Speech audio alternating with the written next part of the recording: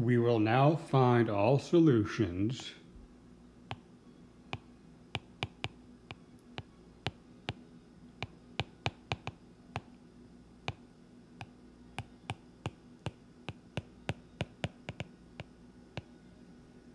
in the natural numbers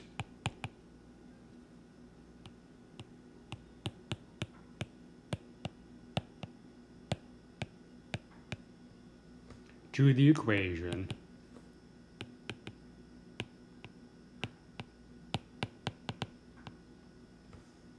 a squared plus b squared equals c squared, where a is odd, b is even. Remember, we proved recently that with A and B, one is even and the other is odd. So we're going to decide right now that A is the one that is odd, B is the one that is even. It really doesn't matter which one is which. We just have to decide. And you can always turn the triangle around, change the orientation. So A is odd, B is even. And important thing to remember is this is a primitive Pythagorean triple, which means that A, B, and C have no common factors.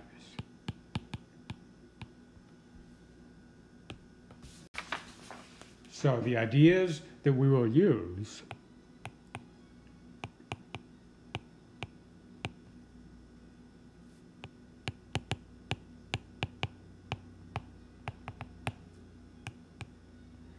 are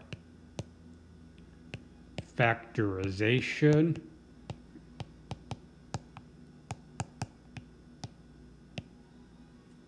and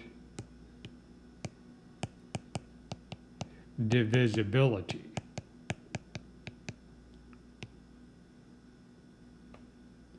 So you want to notice something.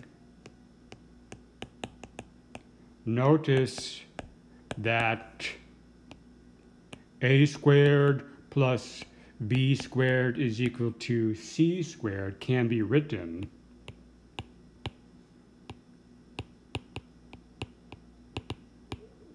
as a squared equals c squared minus b squared. Now, why would we do that? Well, the right-hand side now is a difference of squares. So remember how that factors. So c squared minus b squared can be written as c minus b times c plus b. As you'll see, this is actually very helpful.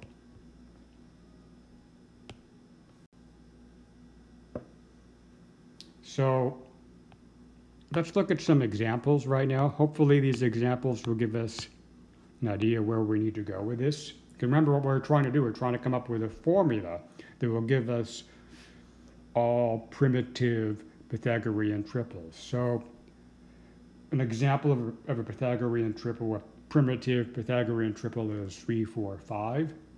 So if we rearrange that equation, we have 3 squared is equal to 5 squared minus 4 squared. And of course, 5 squared minus 4 squared can be written as 5 minus 4 times 5 plus 4, which is 1 times 9. So this is a true statement. 3 squared is the same thing as 1 times 9. Well, another example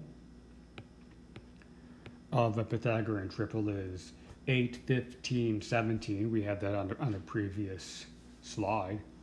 So 15 squared can be written as 17 squared minus 8 squared. Again, using our difference of squares formula. 17 squared minus 8 squared is the same thing as 17 minus 8 times 17 plus 8. Well, 17 minus 8 is 9. And 17 plus 8 is 25. And 9 times 25 is 225, which is 15 squared. Let's look at one more. 35 squared is 37 squared minus 12 squared. Now we can break this down again using the difference of squares.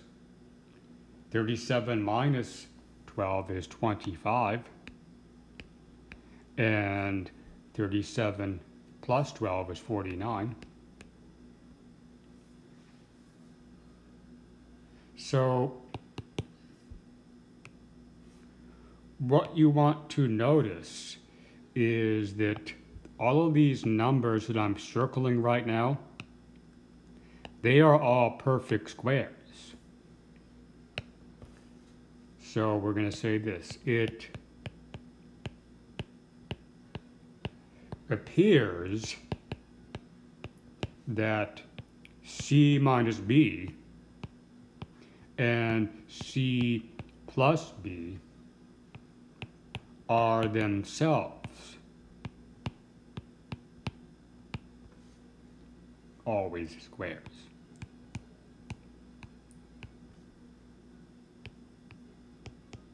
So that's going to help us, get a direction where we're going to be going with this problem. Remember what we're trying to do? We're trying to come up with a formula that's going to give us all primitive Pythagorean triples.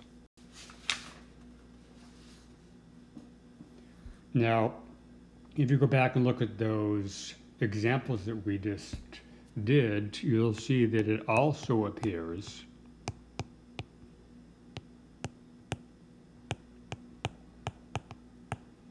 that C minus B and C plus B have no common factors.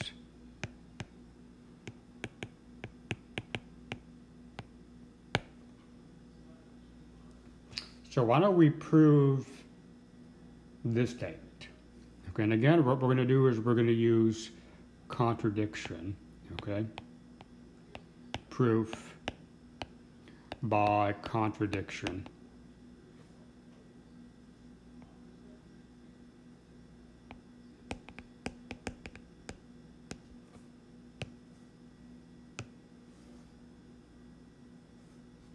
So let's say they do have a common factor in it, and call that D.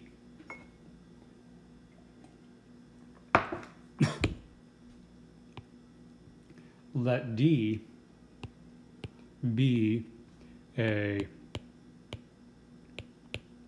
common factor of C minus B and C plus B.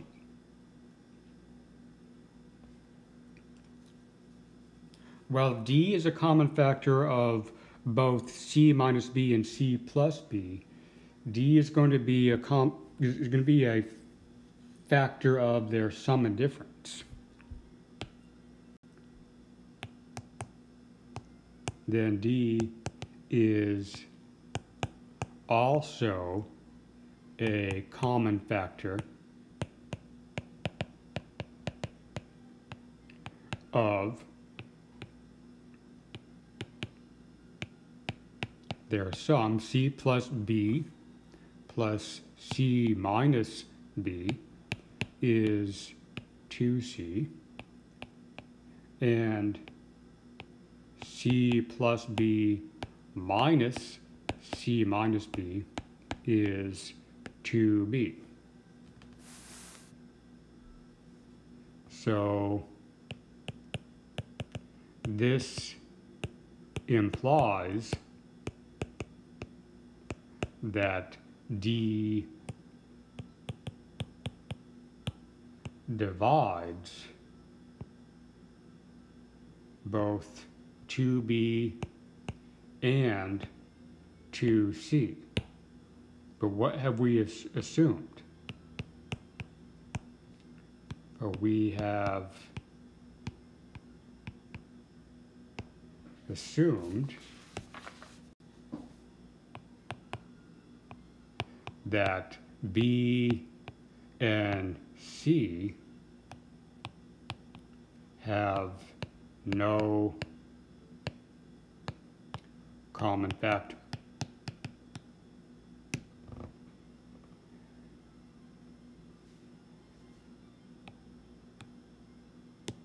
So D must equal 1 or 2. Because we just said that D divides 2B and 2C, so since B and C are off limits because they have no common factor, the only possibility is that D is 1 or 2, because the factors of 2 are 1 and 2.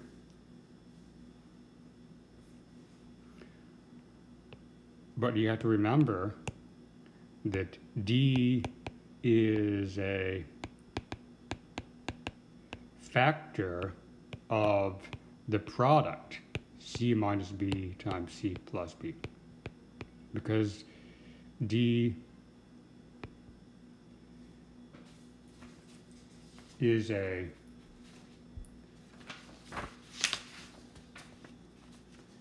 common factor of C minus B and C plus B. D is certainly a factor of their product.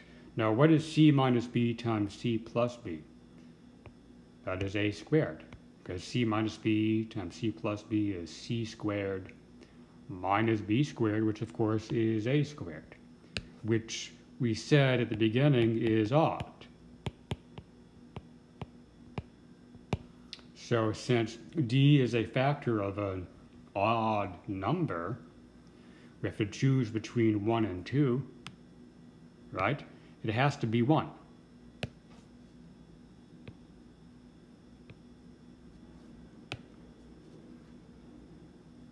So D must equal 1. Therefore, C minus B and C plus B have no common factor.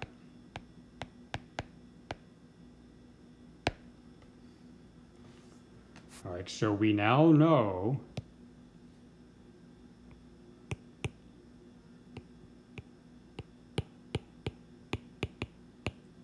that 1, C minus B, the quantity C minus B, and the quantity C plus B are relatively prime. Relatively prime means they have no common factor. 2. C minus B times C plus B is equal to A squared. So C minus B and C plus B are relatively prime,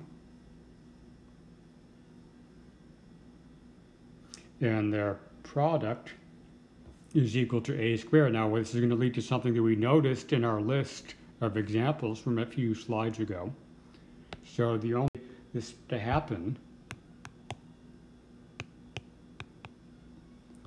the only possible way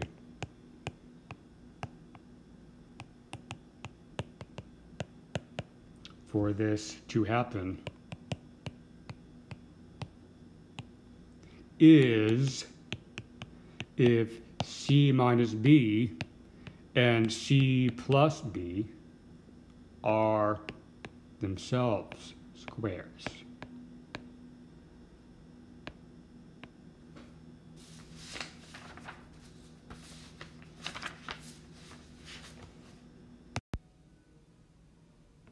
So, we've decided that both C minus B and C plus B are perfect squares. So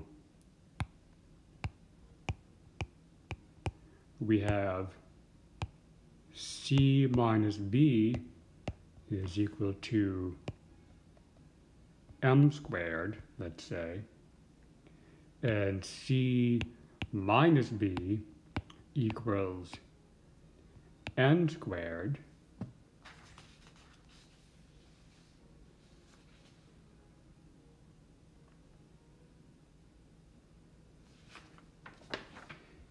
if we rearrange these equations or actually solve for C and B,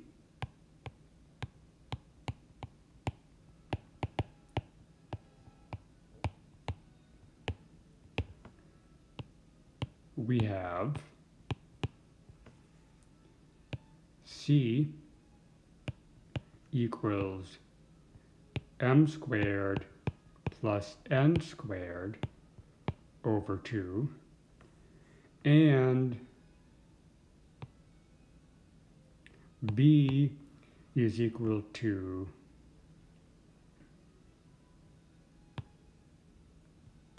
n squared minus m squared over 2.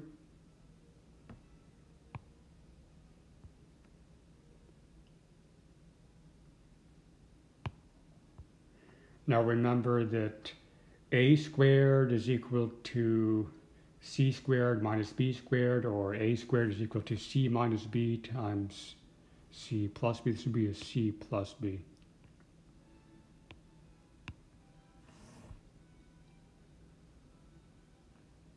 So a would have to be m times n.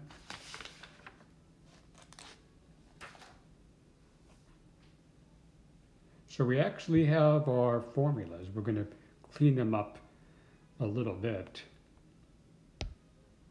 So you will get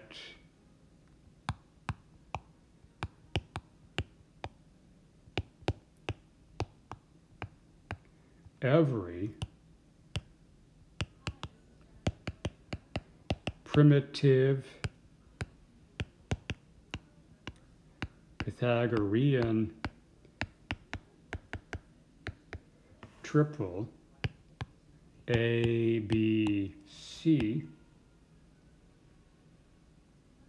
with A odd and B even by using the formulas A is equal to S times T, B is equal to S squared minus T squared over 2, C is equal to S squared plus T squared over 2, with S greater than T, which is greater than or equal to 1, and S and T both are odd and relatively prime. So plug in some numbers for S and T and experiment. You'll see you can generate any Pythagorean triple. Use Microsoft Excel to help out.